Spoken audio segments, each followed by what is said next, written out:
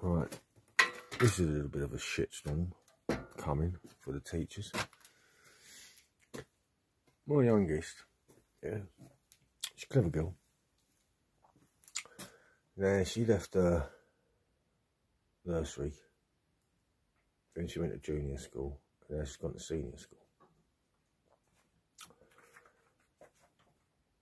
Do you know how many times she's come home? And I know my girl. Oh, what's the matter, baby? I can see her wind up, like a coil. Oh, that's right, nothing. Anyway, she's been at school now for about 3 years. And it's been picking in my mind, and I know what's been going on with all the agenda and all this agenda. When your daughter comes home and says to you,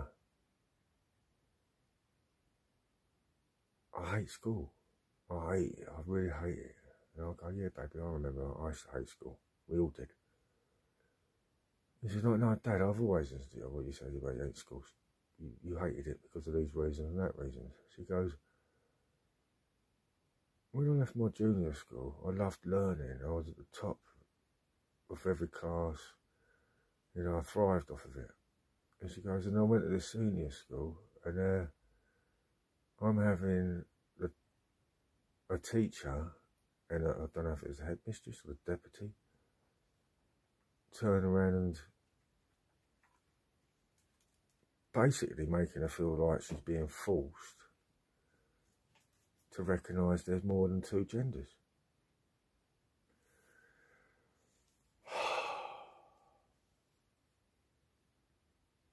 I'm trying to be careful how I say these things, and you might be looking at me like I'm being really calm at the moment, but wow, inside me it's like a pinball machine.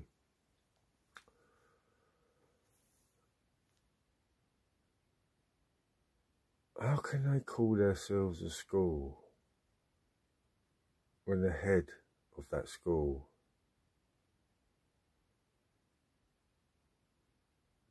thinks there's more than two?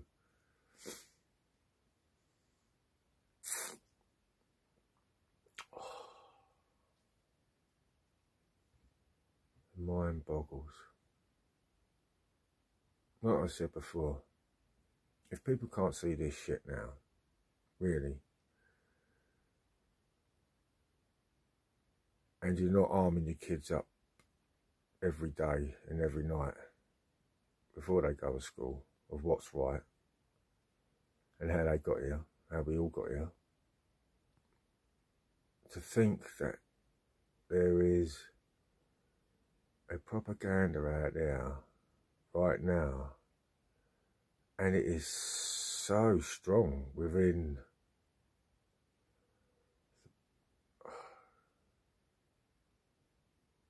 I don't want to say brainwashed, because it's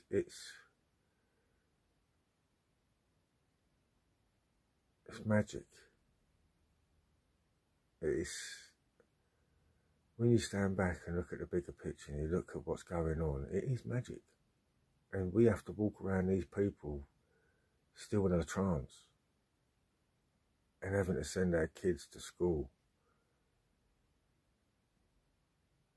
And we educate them so they're not in that trance. They go in there and they're in their bubble. And this is why I'm saying this, because I feel guilty, as in, why should I be? Because my daughter feels like I did, and her mum did, and her sisters did, and her nan and her granddad and her great nan and her great granddad did for centuries. Throughout all, we wouldn't be here now if it wasn't for the way we fought up until now. Fuck, it's crazy. If I can say to anyone out there who's just looking at this, hasn't got a clue what the fuck's going on, always follow your heart and gut feelings, and wish in one hand and shit in the other, and see which one weighs up the most.